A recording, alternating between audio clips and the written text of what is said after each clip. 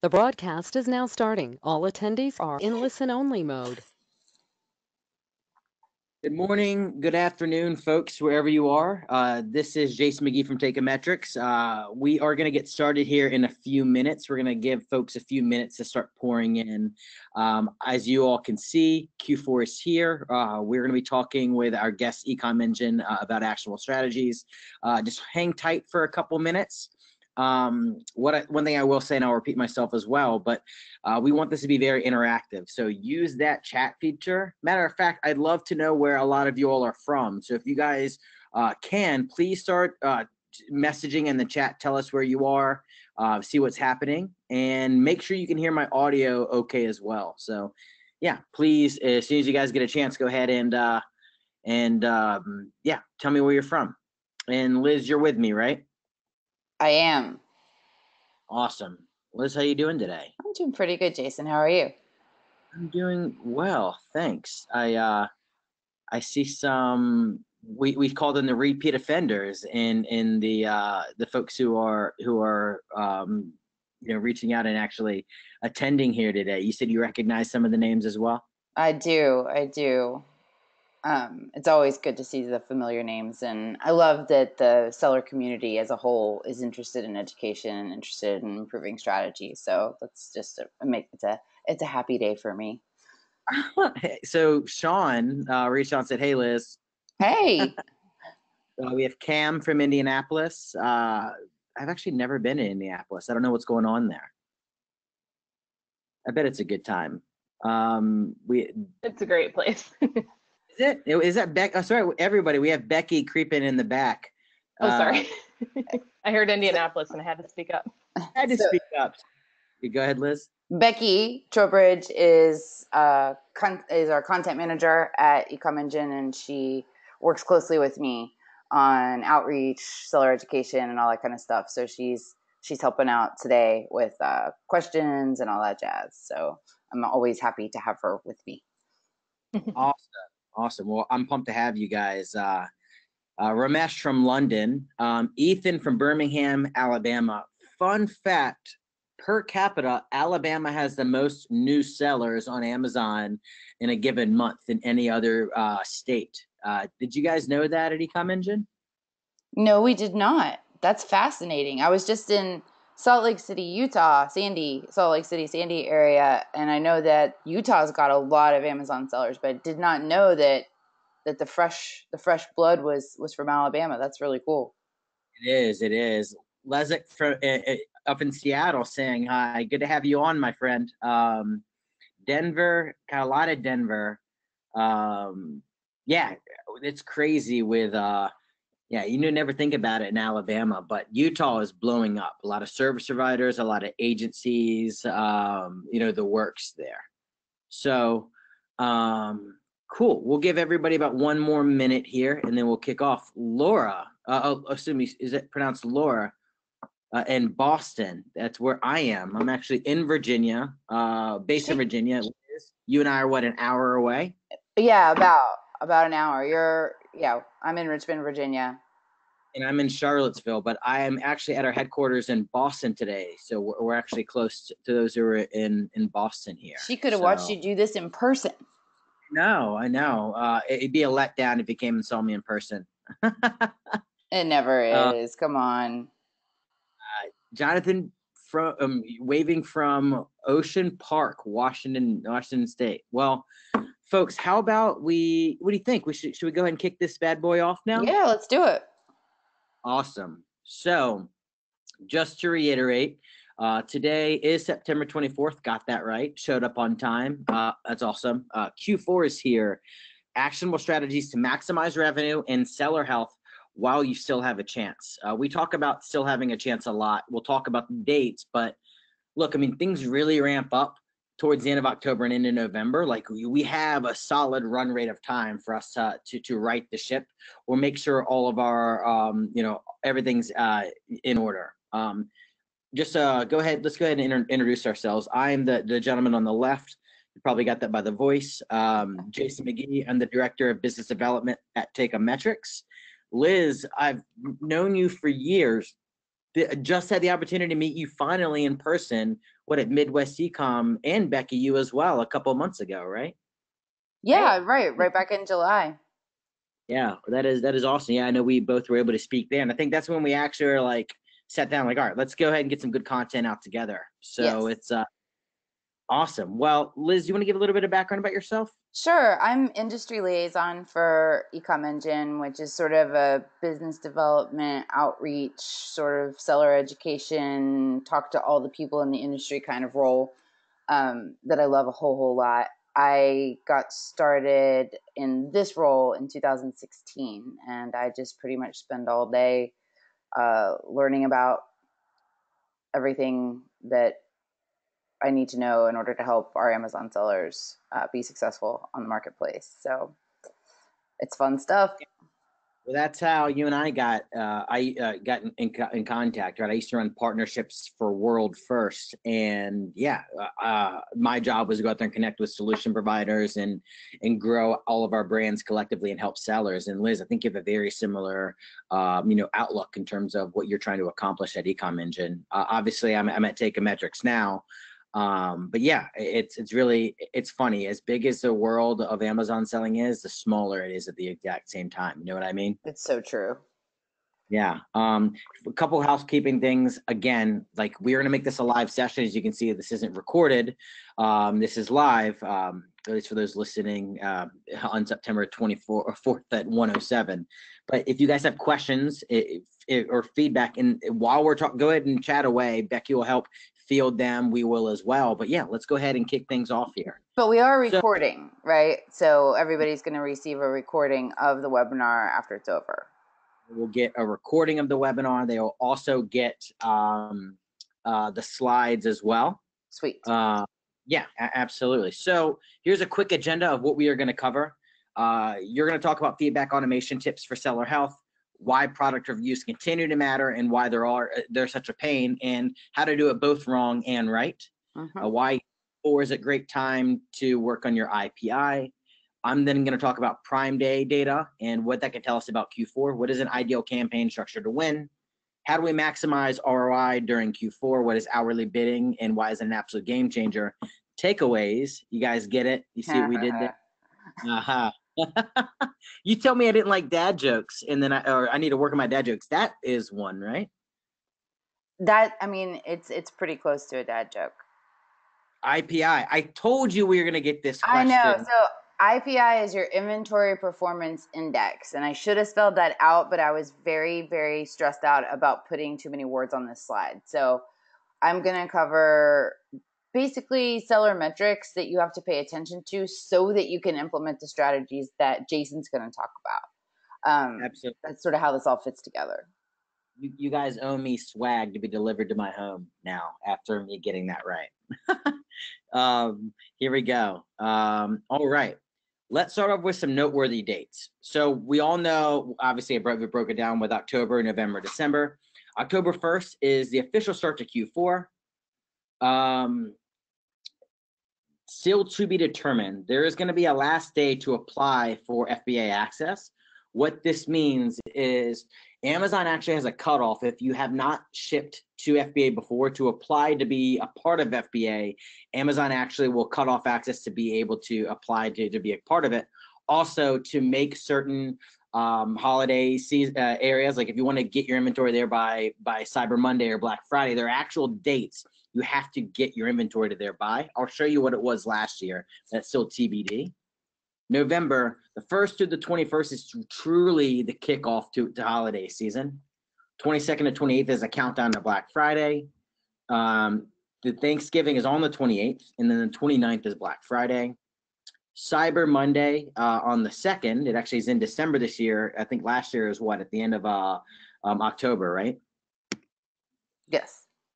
And then Becky, thank you for this because you helped explain what 12 days of deals is. And Becky, do you want to talk about this real quick?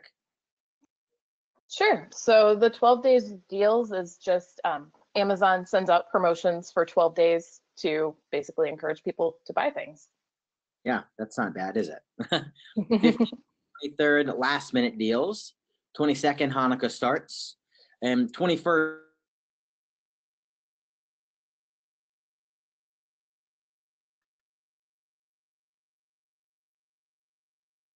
This is rough. And then Christmas Day, and then let's not forget the 26th or 31st, which is when all the end of the year deals start as well. Going to the next slide here. What were the cutoff dates last year? So this was shared with me. This actually came directly from Amazon. What you can see right here is here are the inventory cutoffs of last year. So if you wanted to get your inventory there by Black Friday and Cyber Monday, you had to have it arrive at Amazon's fulfillment center by the 5th of November. Again, these are going to change this year, but I assume they're going to be pretty close. If you want inventory in time for Christmas shopping, you need to make sure that it's delivered. Last year was by December 5th. So again, going to be similar to that. And then also, if you want to get your inventory ready for 2019, you have to send it no earlier than this date. That's again what it was last year. It will change. Any feedback for you all to add here on this slide?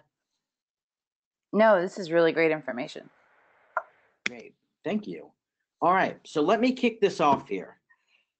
What does it take to be a successful seller? Now, when I first joined Takeometrics, I put this together.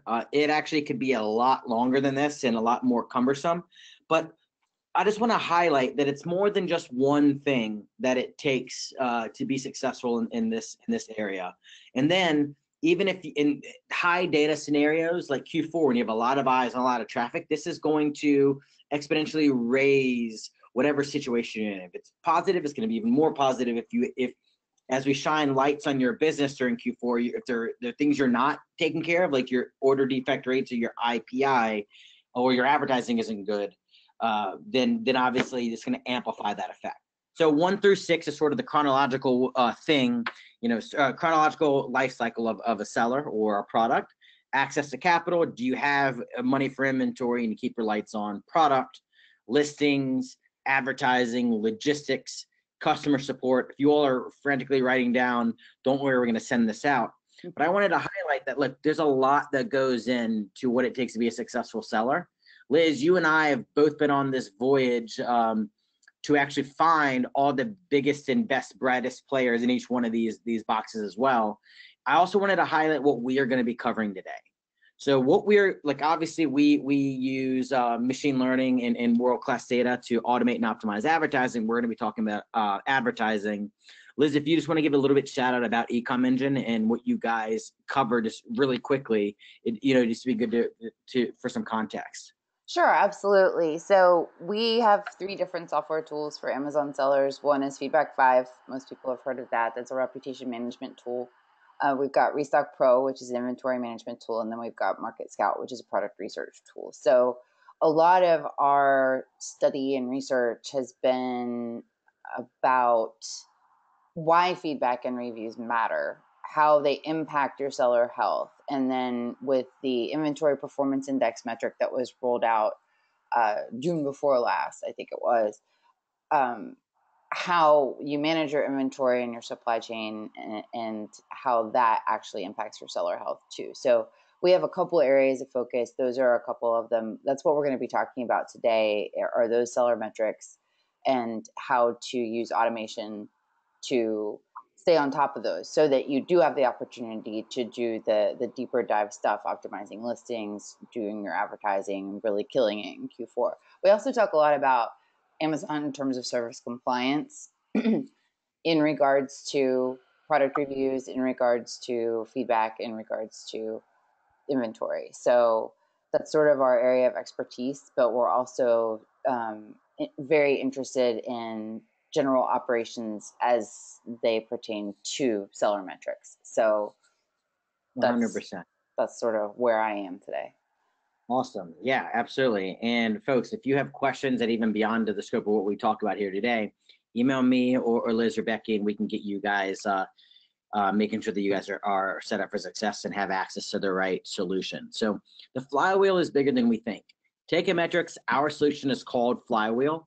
And I'll show you what that looks like. This is obviously on the back of the Amazon flywheel. But the way we look at flywheel is if you start very, very focused on data science and understanding what's happening, and you use this to lower your cost of advertising, improving the performance of advertising, it's going to lead to increased sales.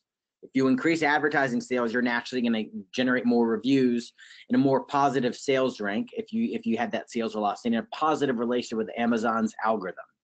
Then if you're doing that, you're going to start ranking organically. Look, there's this really ridiculous causal relationship that makes Amazon and marketplaces very, very different than Google and other channels, which is ad spend and ad performance is directly tied to organic ranking. So if you are ranking more better organically, you're getting more data, the flywheel spins. The thing is like this is just a small microcosm of what it means to be successful. So if sellers are matched with the right tools to help optimize to help them grow, then you dump them into our flywheel. These tools being like the suite of solutions that eComEngine has, as an example. Sellers are in a better position to capitalize on increased traffic. And sellers gain momentum and the flywheel spins faster. So this is the way, and I think this is the premise of what we're talking about here, Liz, is we obviously do what we do very well. You all do what you do as well, but you need to be doing all of these things right. You know what I mean? Yes, absolutely. Yeah. So let's actually start off by running a poll. I love running polls here, so I'm going to go ahead and get one started for us. And the question is, how often do you check your ODR, your IPI, and other metrics? So ODR is your order defect rate, and your IPI is your inventory performance index. Yeah, so I am launching this poll here. You all should start. Oh, I see everybody starting to give some answers here. This is some good feedback here. We'll go like another 5 or 6 seconds here. You seeing some of these results, guys? Interesting. All right, I'm gonna go ahead and close this poll and share the results. So you can see here a pretty interesting break. What is your first reaction here, Liz, seeing this? Well, it's a good thing that those 17 people are here to learn about those things. But I love seeing that people are checking on their metrics every day. This is about what I've experienced in the industry. This is about the split that I've seen. So I'm not shocked, but that's what I'm here for, is to help people understand what these metrics are and how to stay within them so that they keep a healthy seller account. Sean had an interesting one. He talked about ODR versus IPI. Should you be checking one more than the other? So ODR, he mentioned checking weekly. IPI is daily. What's your take on that?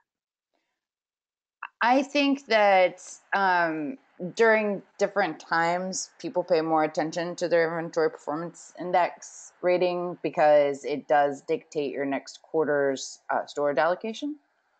In terms of ODR, if you haven't had a whole lot of negative feedbacks, if you haven't had a whole lot of A to Z claims, if you haven't had a whole lot of returns, then you can pretty much bank on your ODR being about the same as it was the last time you looked. So that makes sense. And then, so Zoe mentioned if you are an FBA seller, you won't see those metrics. Can you touch on that? Well, you do see those metrics as an FBA seller. Okay, yeah. They're in Central in your dashboard. Yeah. Exactly. So these, if you're not looking at it, then obviously these are all in Seller Central, and connect with us separately. We can talk to you all about how to do it. And I promise, Mara, we're going to go into ODR as well. So that being said, tip 1, Liz, over to you. All right. So we did have a question about ODR means what? That means your order defect rate. So feedback is part of that metric. So it's your seller feedback, your A to Z guarantee claims, and chargebacks. So that makes feedback pretty important for every seller. And Amazon says, this is a quote from Seller Central, a seller who maintains a low percentage of negative feedback reflects our customer-centric philosophy.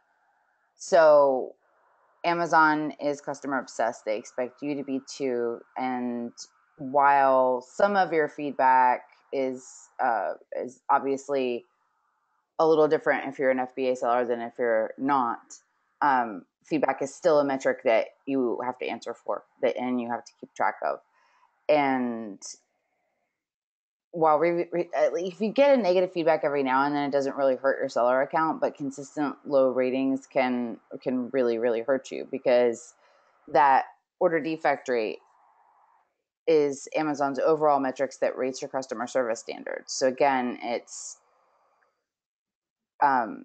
your negative feedbacks, your A to Z guarantee claims, and your chargebacks. And there's a little formula on the next slide. So it's negative feedbacks plus A to Z guarantee claims plus Chargebacks. Yep. plus chargebacks, and then divided by the total number of orders you've received during a particular time.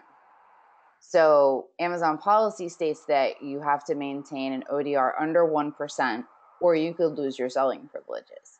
So that could escalate very quickly, right? All of a sudden you get a whole bunch of negative feedback. It impacts your ODR. Your ODR gets over 1%, and boom, you could get suspended. And that would be a real bummer. Within Q4 as well, like Amplify, right? If you don't check this that often, what happens when you're having, 10x the amount of, like the 20x, whatever it is, the amount of buyers coming to the platform, right? It, like, you have to even check it that much more often. And if you're too busy selling, and you're not looking at your ODR and stuff like that, you could actually get cut off from selling in the midst of the busiest holiday season. And we've all seen it happen. You know what I mean? Right. So really, really important you stay on top of it. Well, and a really easy way so obviously you want to pay attention to your A to Z guarantee claims. You want to pay attention to your chargebacks, but you can also get alerts. If we go over to the next slide, you can get alerts on your negative feedbacks so that you can address those problems right away. So obviously Feedback 5 is a tool that lets you ask for feedback from your orders, but it also lets you get alerts on the negative feedback that you receive. And that's super important. Like, maybe even more than asking for it, is important to keep track of it and know when you get a negative feedback, and know that the faster that you respond to the buyer who has given you negative feedback, the better chance you have of A, creating a happy customer, because that's really the whole point of all this, but B, you can, at this point, per Amazon Terms of Service, you can ask a buyer to modify or remove feedback after you've solved their problem. You can't do that with product reviews. Heavens no, don't try that with product reviews, but you can do it with feedback.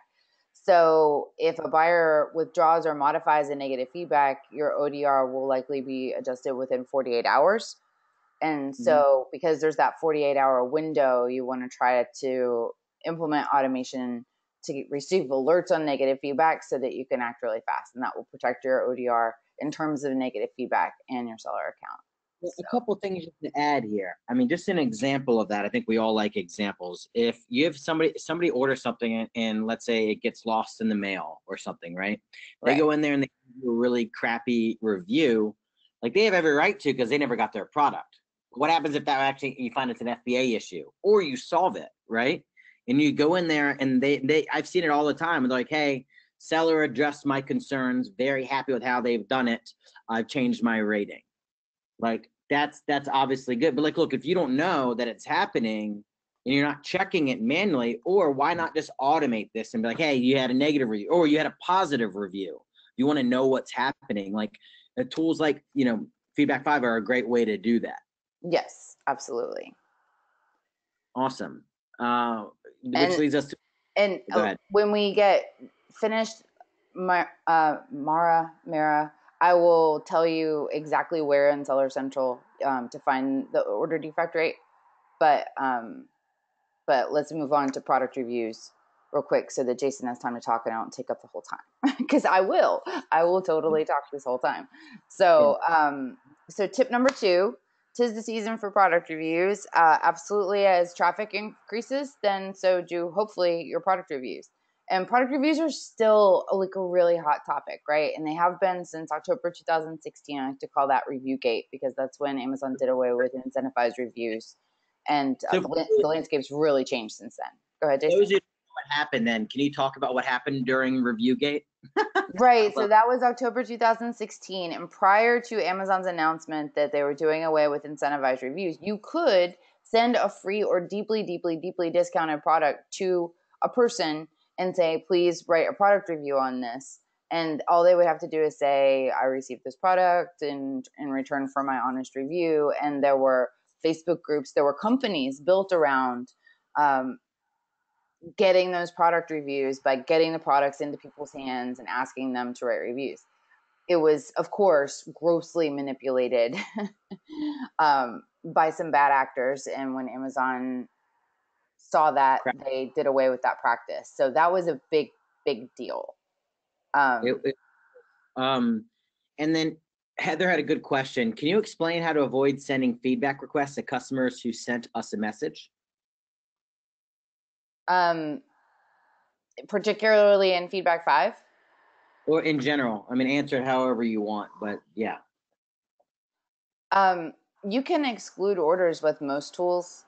So if you've received a message and you have your timing set up in a way that you give yourself a little bit of wiggle room, if you get a message from somebody, then you can exclude that order. At least with our tool, you can. And I think that probably Rachel in customer success has other tips on that too. So if you're a Feedback 5 user, and thank you for being a Feedback 5 user, absolutely schedule an optimization appointment with Rachel or Eliza or Franz or Bwayne in customer success. I mean, it's absolutely free to you, and we will dig into your account and help you get better results and better conversions and make sure that your emails are only going to the people that you want them to go to. So little plugs, shameless self-promotion is happening right now. So we talked about product reviews. Product reviews are still a big deal. They're hard to get. When Amazon did away with incentivized product reviews, they did introduce the early reviewer program. That gets mixed reviews. I say that word over and over again. I talked to a lot of sellers who think the early reviewer program is awesome. I talked to a few who say that they hate it and it didn't do them any good. But the majority of sellers I talked to really like the early, but that only guarantees up to 5 reviews. So, and they say that the magic number for reviews when things really start rolling for you is 20. So you've got to get those reviews, and that's what asking for them does. You've got to be TOS compliant. I have whole presentations and have spoken for hours and hours and hours about TOS compliance, terms of service compliance, why it's so important, and why it is just not worth it to get suspended over a review request. Reviews abuse is big on Amazon's radar right now. They've really been cracking down. People have been restricted for hours from sending any messages to buyers. It is a big, big deal. Eyes are on it, and there is no room for non-compliance. I can't stress that enough. Yeah. White hat. Oh yeah. Yeah, do it right. It's obviously it's a riveting topic of conversation is Amazon COS. It's super important though. Like all jokes aside, like literally, like I mean, feel free to chime in if you have a horror story about getting suspended, especially something that not even knowing what you did or didn't do, right? Like oh my gosh, all the time. I mean, it happens. Like somebody. Now, some people are just not paying attention to TOS, and Amazon doesn't accept I didn't know, because all of the terms of service, while they're not all laid out in the same place and they're not extremely easy to find, they're there, and it's your job as a seller to know them. But like, what do they say? Ignorance of the law is not an excuse. It's literally the same thing when it comes to TOS. Absolutely, and the attention on reviews abuse right now is much, much more intense than it used to be, because there's still people gaming the system. There's still black hat tactics all over the place. There are review farms. It's actually getting into I like to call it the muggle world, right? Because if we're in the Amazon seller and then we've got the rest of the world out there that's not really clued into to third-party Amazon sellers, and it's starting to get out there, right? There was that BuzzFeed news article. It's getting some attention in the press that there's black hat stuff going on, and Amazon is totally committed. Sorry, go ahead. Well, look, no. Think about it this way: is like you have the choice to be a good or a bad actor. Outside of all the obvious aspects of getting burned, whatever, like you're gonna get burned if you're a bad actor. If you're not a good actor, you don't have your your house in order. If you try and tell Amazon, hey, look, I'm brand registered, this person is doing this or that or whatever, Amazon's also going to take a look at your own account health. Like, hey, is this like a credible? I mean, obviously this is more speculative, but they're going to look like, okay, is this a good seller that has a good track record, or is there stuff that they haven't done well either? All that I have to assume it's more of a black box, but all that pays it. Like I remember World First when we helped sellers providing local bank accounts. Sometimes if they updated something like a bank account, it would trigger a review for their entire account. So the folks who actually did things right and there was nothing bad to really discover when they go snooping around, that just puts you in a better position anyways. Absolutely. Well, and like in a case of, I talked to Chris McCabe a lot because he deals with people who get suspended, and I like to know what's going on in that world, and he's just a really knowledgeable guy. And Leah McHugh, who works with him, is sort of the ASIN variation queen. She understands all the rules about ASIN variation, and if you've got an ASIN variation violation, they're going to look at all your ASINs. So I mean, I know that for sure. But we're getting off topic, and it's almost your turn. But let's talk about inventory performance index real quick. And I actually just recently, Sean and I did a webinar with FeedVisor on this topic, and that you can find that on our webinars page on eComEngine.com. Just go to resources and go to webinars, and you can, Becky, if you could pop a link to that, that will go more in depth on this. And I'm just gonna kind of review it for you guys now. So your inventory performance index is a metric that Amazon uses to pretty much decide if you're eligible for unlimited storage. Like, very bottom line, very basic.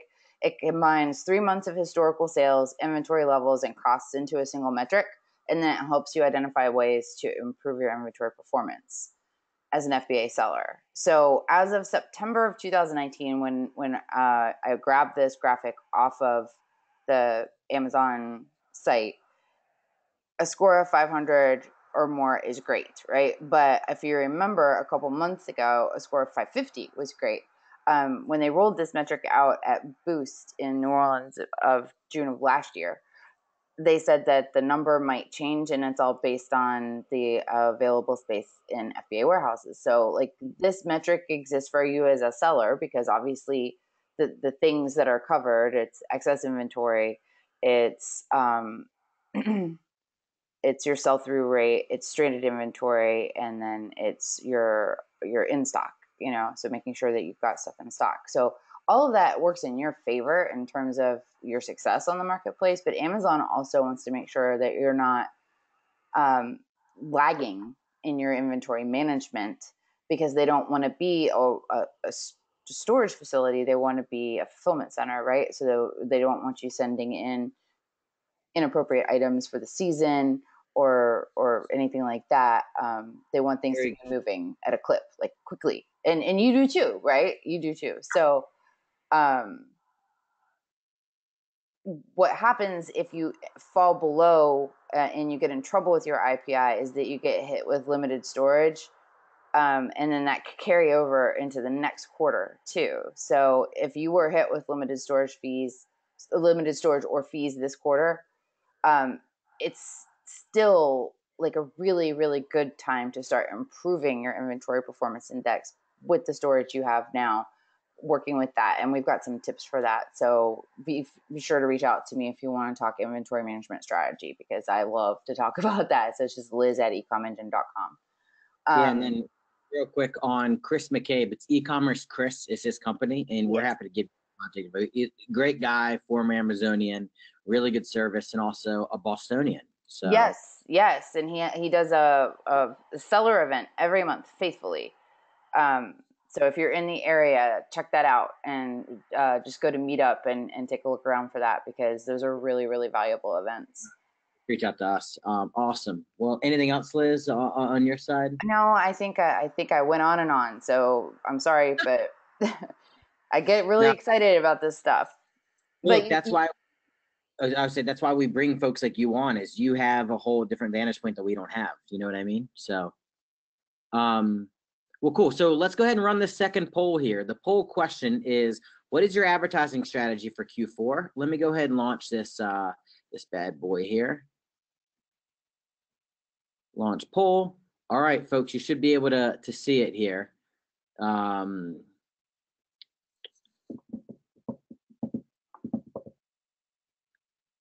Interesting.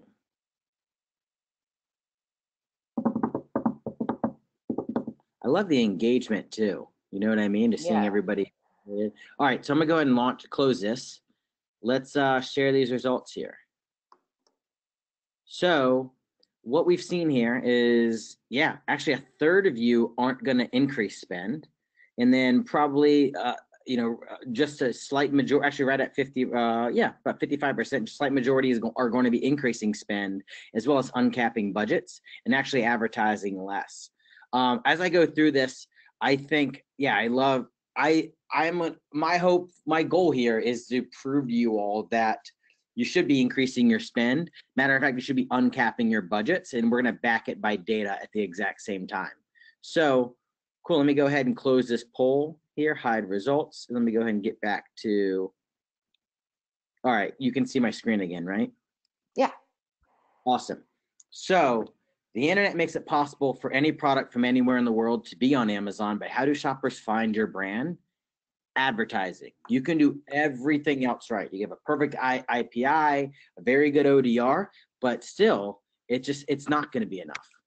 Matter of fact, I get this all the time. No, I'm good. I already dominate organic rankings. I don't need to advertise at all. Actually, it's not enough. So let me go ahead and give you a quick example of this. So here's an example of just typing in slow cooker on Amazon. This is all above the fold. Ninja is sponsoring, doing headline search, sponsored brands right here. Crockpot is advertising these two products here. So right now, this is on a desktop version. It's just as bad. It actually even, you know, it could even be more daunting on mobile. So if you're not advertising at all, even if you're ranking organically, you're not being found. So that just proves that you actually really do need to advertise, because simply just having a positive organic presence there is surely not enough. So with that being said, what is the optimal campaign structure that balances maximum control and maximum scalability? Well, I'm going to show you. So we recommend a 3-to-1 audience-based campaign structure. What that means is you're going to have one auto campaign and you're going to have 3 manual campaigns. Again, this is obviously works extremely well with Take-A-Metrix technology, but our goal is to look, we do hundreds of millions of dollars of Amazon ad spend is flowing through Take-A-Metrix. We're going to give you things that transcend whether you're using Take-A-Metrix or not. So don't look at this as any sort of plug. There's plenty of time for a plug later. This is literally just what we see as best practices that balances, again, results with the ability to scale. So an example here, we're going to use an example of memory foam pillows. So you're going to have at least one auto campaign for memory foam pillows, and then you're going to have 3 different manual campaigns. You're going to have one for all of your own branded terms, one campaign for all of your competitor terms, and then one for generic.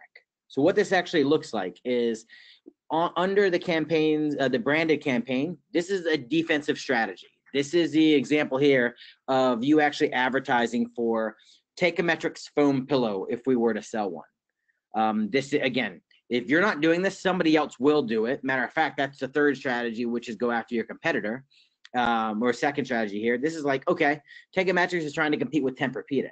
Let's go out there and run a campaign and target all of our competitors. This is a higher ACoS strategy, but it's very effective at riding on the coattails of another successful products or even a weaker product's exposure, and you can really start to gain market share. The other one is generic.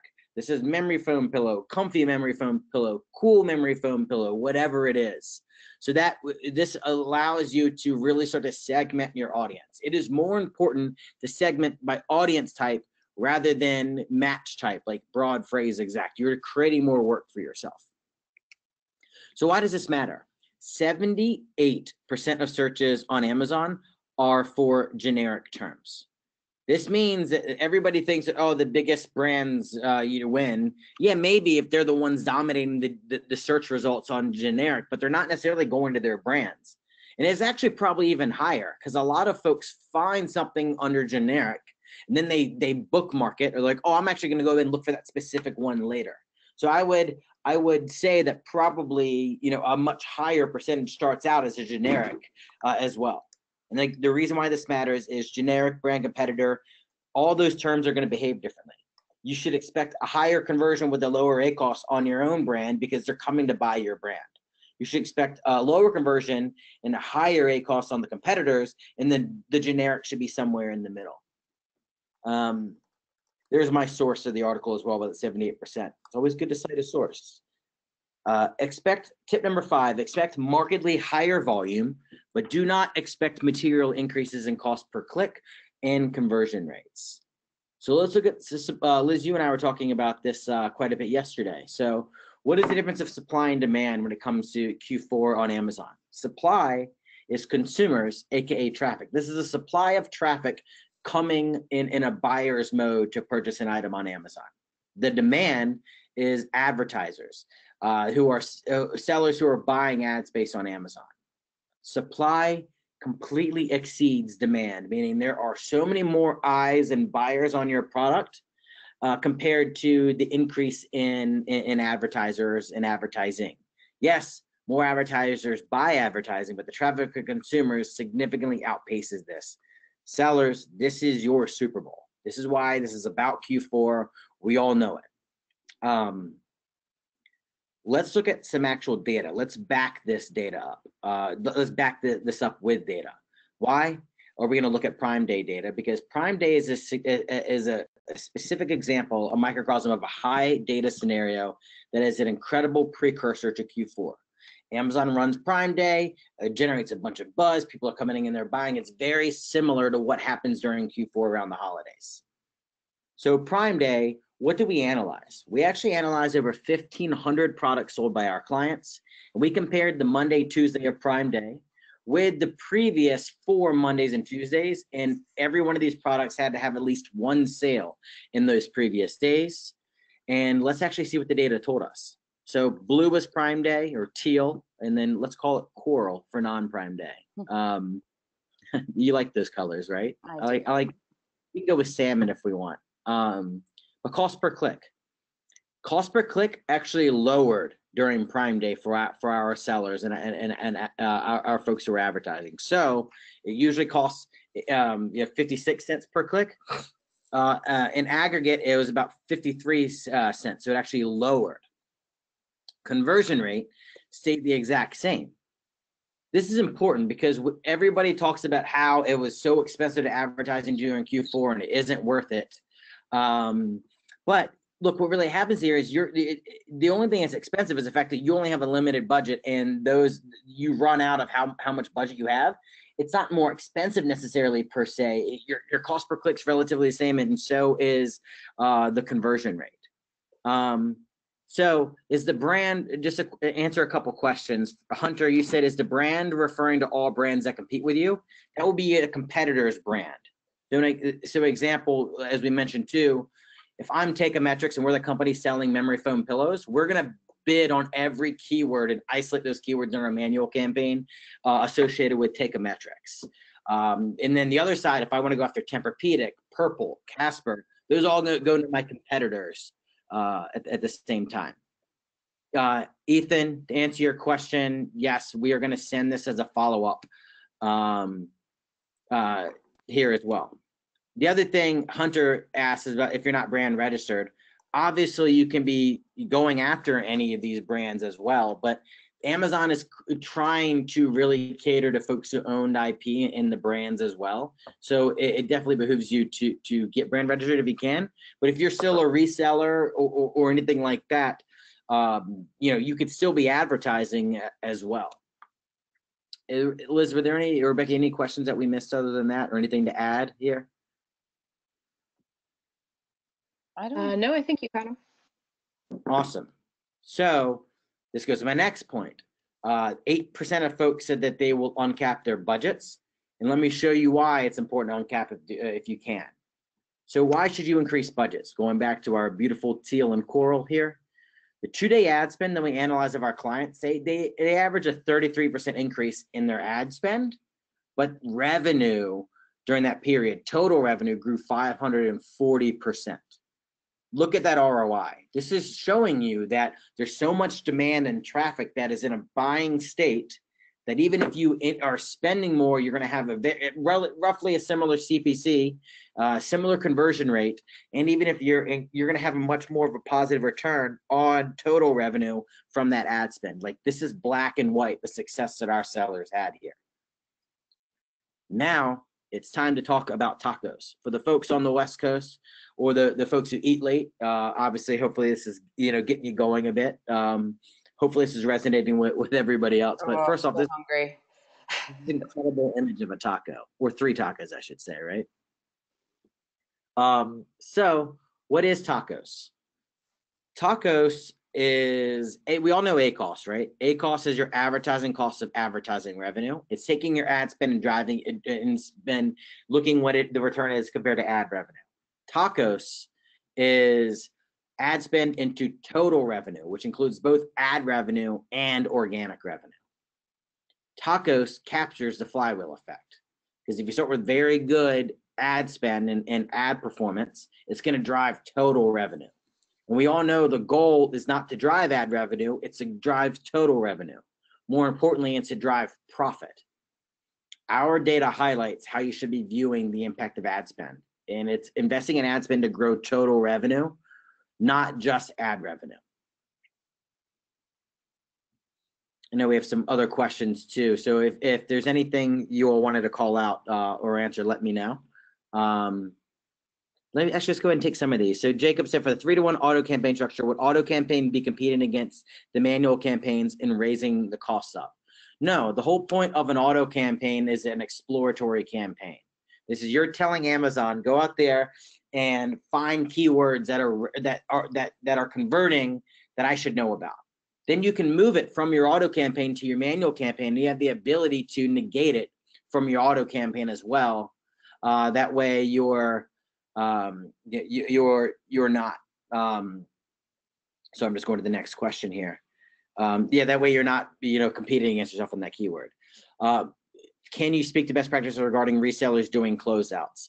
We actually have, in our help center, we actually have a recommended chart about, if you're doing a closeout, how you should be setting your max advertising cost of sale targets and increasing your advertising based on how many days it takes you to close out inventory.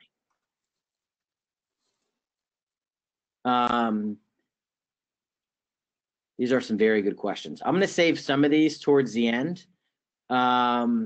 And obviously keep asking, because I'm going to try and address them as I can too, but I want to make sure we get through all this content. Of course, not all products deserve to be advertised. Which products should you focus on advertising? So products with very healthy margins, low tacos while revenue grows. What that means is, even if you're increasing ad spend by 33%, seeing total revenue grow at 540% means that you're going to lower your tacos percentage, but you're growing your ad spend and growing revenue at a faster rate. That is an incredible thing to see happen. Gateway products, frequently bought with, right? Or if you're going to sell the PlayStation, but you're going after selling the games as well. That's it. Or products that are, you don't mind it, they buy them frequently, right? Things that are reusable, or if they re-up their purchases, completely good to advertise. And when you need to clear inventory at the same time, as well as a newly launched SKU, advertise the hell out of that thing. Tip number 7, leading into Black Friday and Cyber Monday, you do not necessarily need to provide discounts or promos to generate revenue. So going back to the Prime Day data, 60% of our clients did not lower their price. Matter of fact, 40% of them increased their price. So how did they actually fare with doing so? Well, first off, 94% of products studied grew revenue on Prime Day. 496%, which roughly 5x total revenue growth for the folks who did not lower their price. Matter of fact, some of them even increase their price as well. So those folks are just capturing and just really converting the more eyes that are on their product.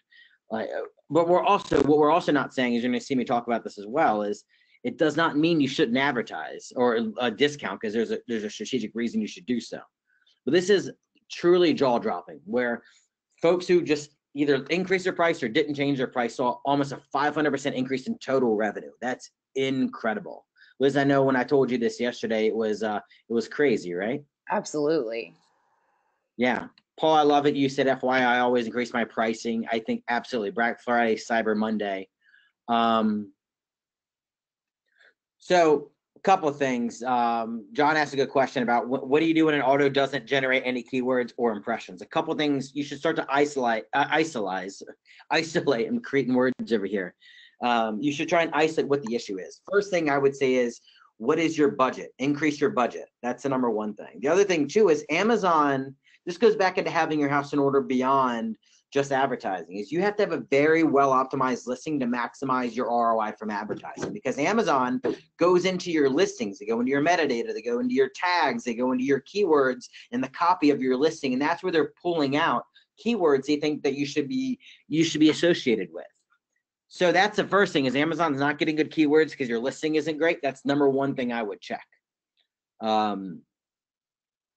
Cool. Going on. Don't get us wrong. We clearly showed you discounts worked, because not only did the ones who did discount or did not discount saw a 500% increase, the ones who did saw an 820% increase. So be strategic. Run promotions if you have sale inventory that you want to move. Old models, designs, or versions you're trying to clear out while you're launching a new product. All good reasons to offer a discount. Gateway products again as well. Then lastly, this is a shameless plug, but I think it's an incredible tip of the cap to what we're doing here at Ecometrics, and that is hourly bidding is critical. Before I get here, Steve had a question. What are your feelings on rewriting your listing every 6 months or so, as Google recommends in shopping ads? A few things here. This isn't Google, so just taking those, even though it's similar in a lot of ways, do not just duplicate your strategy and what you do in these channels. Very first thing is, I would ask, what's happening with your traffic? What's happening with your impressions? What's happening with your conversion rates or click-through rates? If they're good, if it ain't broke, certainly don't try and fix it. This is also a good opportunity for you to test, A/B test a headline or A/B test images, etc., and see if you can get it, see whether the move is positive or negative. I would isolate though, right? Don't change your bullets and your title, because if you see an increase or a drop, you don't know whether it was a bullets or title. Do one thing at a time and go with that. Liz, you probably recommend the same thing when it comes to your emails or seller outreach post-purchase, right? Well, it all depends. That's a kind of a loaded question, because that all depends. It depends on your category. It depends on the type of product you have. But it's not to have just one blanket strategy. You have to treat every category and look at the context of what works for a particular category or a seller or an audience, right? Yeah. Well, and your timing has to be based on what makes sense for your buyer too. 100%. Cool. So going back to tip number 8, why hourly bidding is critical. So what is hourly bidding? Ecometrics has the power to access campaign data on an hourly basis, such as impressions, clicks, sales every 60 minutes. We are able to synthesize and analyze this data every hour and then proactively adjust bids based on this data. Doesn't mean we will, means we will adjust a bid. If the data tells us we don't need to, we don't. In high data scenarios like Q4, this means that you can be more dynamic and adjust your bids before your competitors do. You have a limited time to be as lucrative as possible. We give you the ability to win more impressions and generate more sales. So let's actually give you an example of what a new campaign looks like for people who are doing it manually, or maybe some other tools that do it daily or weekly. So let's say you have a new campaign day 1, you're just trying to see what works. You may even use some of your organic data to set your, where your bid should be or what your conversion rates are. I can give you methodology of ways you should set it. If you're running a new campaign, you've already been selling that product, use your conversion rates, like calculate a bid that makes sense. We can help you with that. But generally speaking, day 1, you're just waiting to see what happens. Day 0, then day 1, you get one dart. All right, I have one data set. Great. Let me throw a dart at the dartboard. Okay, now I have 2 darts to throw because I have another day's worth of data. Okay, now I have 3 days. I have 3 days worth of data. Now I can throw a third dart. Now with hourly bidding, imagine being able to throw multiple darts in that day. Matter of fact, imagine being able to stand closer and more accurately, get closer to that bullseye. This is what hourly data can do for you. Now let's talk about lag in catching data. What I am not saying is that Amazon makes the data crystal clear. We all know there's a big attribution challenge, right? Amazon doesn't tell you right away whether that click from an advertising led to a sale. The delivery of their conversion data, it's not nearly as reliable as Prime. And what do I mean by that? So, hey, remember those 20 clicks you got with 0 sales? Well, actually 3-4 days later, or whenever, there were actually 2 sales from that. So here's an example. Let's say that you have a bid on a keyword that's $10 for just a round number. Amazon sends data at 10 a.m. Okay, here's conversion data from Amazon. Nothing comes between 11, 12, 1, 2, 3. All of a sudden at 4 p.m., Amazon sends conversion data to you as well. And then they do again at 8. Well, what happens if when we get that data at around 4 p.m., we realize that hey, that bid, $10 is way too high. So we get the conversion data at 11 a.m. We're like, you know what? $10 is actually spot on. We were right. Predictive analytics for money. We don't have any data to tell us to adjust otherwise. Keep it at 10. All of a sudden, we get data at 4 p.m. and says, you know what? You should really lower it. You should lower it to $6. What I'm saying here is, like, Amazon at some point has to tell you that sale may have come from advertising, whereas that it's a high data scenario like Q4. This is going to be monumental for you to make a change if need be, intraday. So we're telling you now have the ability to look back and actually take advantage of that as well. And then lastly, that rounds out most of the content for the day, but I wanted just to give you all a few key takeaways. Liz, do you want to take number 1? Yeah, absolutely. So in order to keep this flywheel that Jason's talking about spinning, you need to stay on top of your seller health. So think about your inventory performance index. Think about getting alerts for your negative feedbacks. Think about getting alerts for your negative product reviews. I didn't mention before, but with those, you need to respond in line actually on the listing. And that shows potential shoppers that you're responsive and that you're responsible.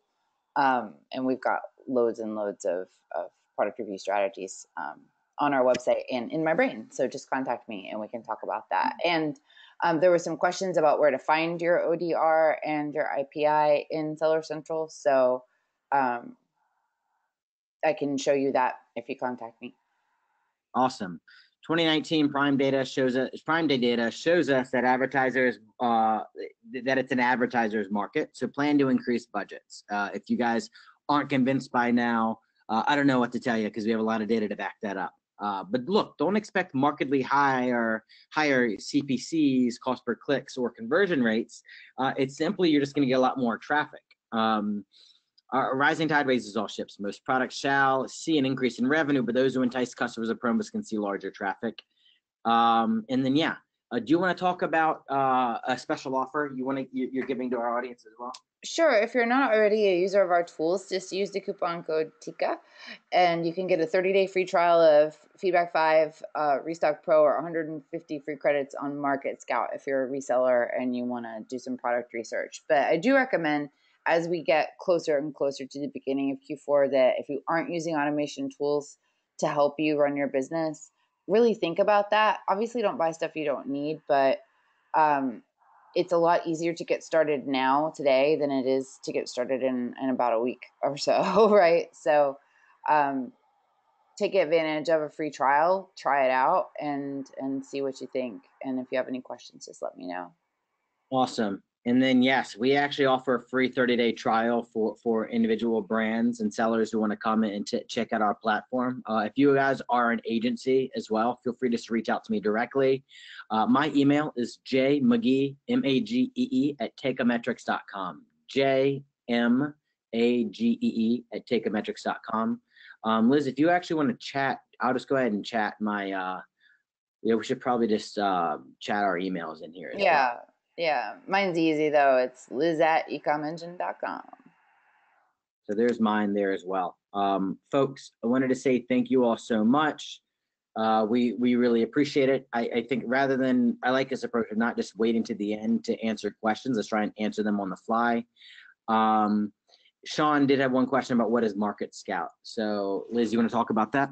I can give you a demo, and you know my number, but it used to be eCom Spy. Got it.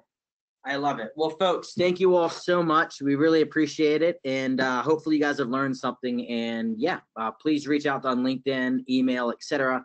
And we really look forward to helping you guys have a successful Q4. Thanks so much for having us today, Jason. And this was great. Awesome. Thanks, guys. Take care.